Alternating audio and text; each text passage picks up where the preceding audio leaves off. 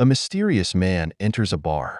Initially, the patrons are unfriendly towards him, but he appears oblivious. He recounts an incident at another bar, where a man in black emptied the place while searching for someone named Butcho. This tale unnerves everyone, including the bartender and his assistant Tavo, who try to extract details about the man's appearance. Buscemi claims ignorance, suggesting the man is heading their way. El Mariachi, the man from the story, awakens from a dream about Domino, his love interest from the previous film. He hears a knock at the door and welcomes Buscemi inside. It's revealed that Buscemi is aiding El in locating Butcho. He informs El that he can gather information about Butcho at the bar he recently visited. Buscemi questions El about his intentions once he exacts revenge. El simply replies that it will end. Buscemi expresses relief at this. El comments that Buscemi never had the courage for such actions. Buscemi retorts, saying, "Neither did you." El then tidies himself up to resemble a mariachi and strolls into town. Along the way, he encounters a young boy carrying a guitar and teaches him how to relax his fingers while playing. However, the injury to his left hand inflicted by Moko in the first film hinders him from using his left-hand fingers. Instead, he instructs the boy to pluck the strings with his right hand. Meanwhile, Butcho seems anxious about the looming threat of the man in black coming for him. He instructs his men to watch out for any unfamiliar faces and purchases a bulletproof limousine. El proceeds to the town's bar, where the patrons eye him suspiciously following Buscemi's narrative, despite his appearance bearing little resemblance to the description provided, "the biggest Mexican I've ever seen in my life," except for his black attire. They point their guns at him while opening his guitar case to look for the weapons they were informed were hidden inside, only to find a guitar. They release him just as the guitar reveals itself to be a cover concealing his guns inside the case. They prepare to end his life, but he reveals two hidden P90 semi-automatic pistols from his sleeves and engages in a violent shootout with them. Meanwhile, in a concealed chamber, several other men observe the shootout on a video screen. Tavo executes the drug pickup guy under the suspicion of betrayal. El proceeds to eliminate all the men except the bartender and attempts to interrogate him, seeking information about Butcho's whereabouts. However, the bartender is accidentally shot in the forehead by someone from the concealed room. They both try to shoot each other but run out of ammunition and attempt to use the fallen men's guns, only to find them empty. Eventually, the man locates one and attempts to fire it at El, but El swiftly breaks his neck. El Mariachi then exits the bar, oblivious to the fact that he is being trailed by the bartender's companion and an associate of Butcho named Tavo, who is armed with two semi-automatic pistols, a Desert Eagle and a P90. While walking, he notices a lovely woman approaching him. Her alarmed expression at the individual trailing him alerts El, and he pushes her aside just in time to be shot in the arm, though he manages to eliminate Tavo. Later, El wakes up in a bookstore to find the woman patching up his arm. She introduces herself as Carolina. Although he suggests going to a hospital, she dissuades him, indicating it wouldn't be wise. He then inquires about their location, and she reveals it's her bookstore, though business isn't thriving. Subsequently, he drifts off to sleep from the pain-relieving medication she administers. After running some errands, Carolina returns to the bookstore. Intrigued by his guitar case, she opens it, expecting to find a guitar, but instead discovers his guns. El then seizes her. Recognizing him, she acknowledges, "You're that guy you always hear stories about," without showing any signs of fear. He offers her one of his guns as a gift, but she politely refuses. Later, he heads to church, where he encounters Buscemi, who advises him to leave while he still can, as that's what he's doing. El follows, engaging in an argument with Buscemi, unaware that he's being trailed again, this time by another man dressed in black, Navajas, who has been shadowing El throughout the movie. El then suggests to Buscemi that maybe quitting is the right move after all. Buscemi agrees, but then Navajas fatally strikes him with his throwing knives.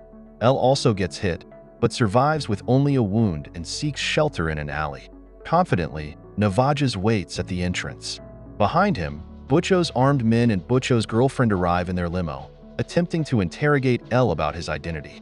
El uses his knives to kill several of them, but is eventually shot and killed. El manages to slip away unnoticed and encounters the young boy from earlier, who wants to show El his real guitar. Despite visibly suffering and bleeding heavily, Elle follows the boy. A car pulls up, and the man inside exchanges guitars with the boy. They then drive around the corner and spot Elle. The man tries to draw a gun, but Elle is quicker and demands the other guitar. They comply and drive off. He then smashes it open and finds a packet of cocaine inside. He questions the young boy, who reveals that nearly everyone in town is involved in illegal activities, and many businesses serve as fronts, including Carolina's bookstore. Enraged, Elle heads back to the bookstore. Meanwhile, Butcho's men bring Navaja's lifeless body back to their compound. Butcho contacts his superiors to inquire about the description of the man they sent to find Elle. The description matches Navaja's, but Butcho conceals the fact that his men killed their own agent. He then reprimands his second-in-command for believing that Elle is merely a myth.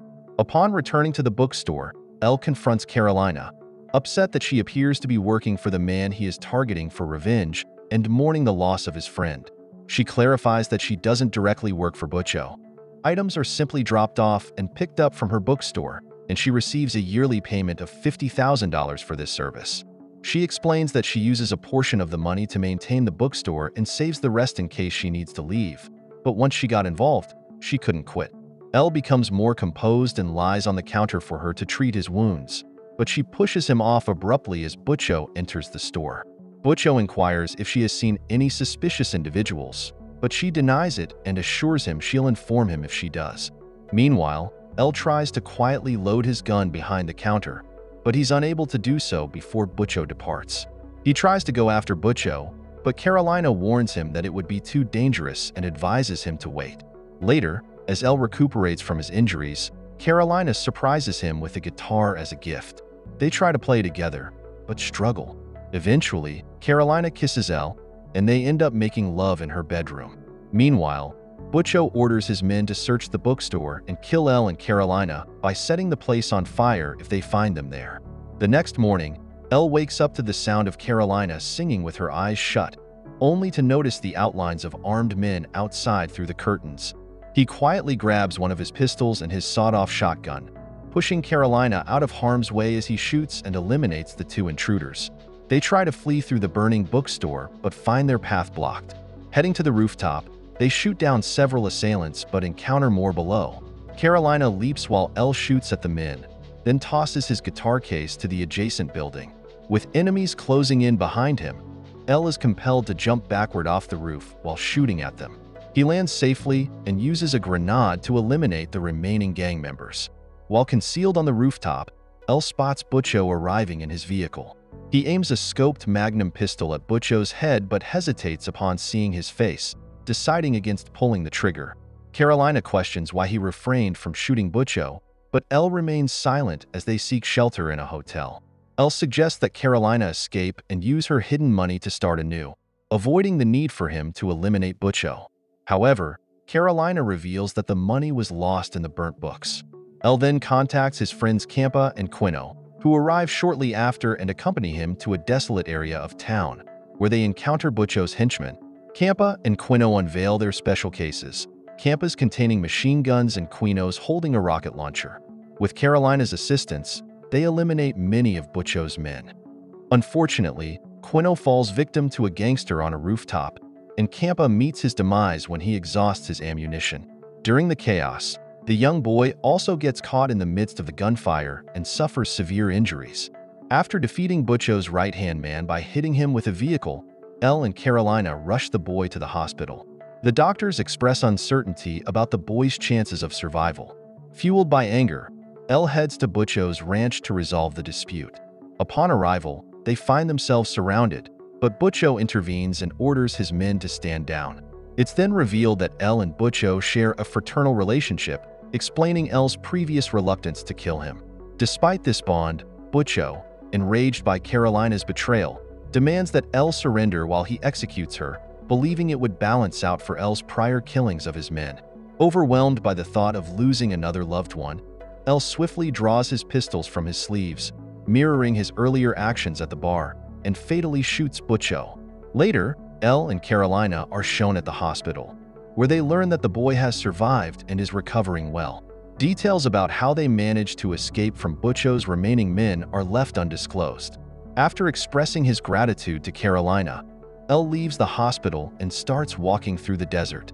Carolina drives past him in a Jeep and invites him to join her. Elle discards his guitar case and they drive off together, but they eventually circle back to retrieve the guitar case, just in case, before embarking on their journey into the sunset. Don't forget to subscribe and turn on the notification bell if you want to watch more videos like this. Thank you for watching and see you again soon. Take care.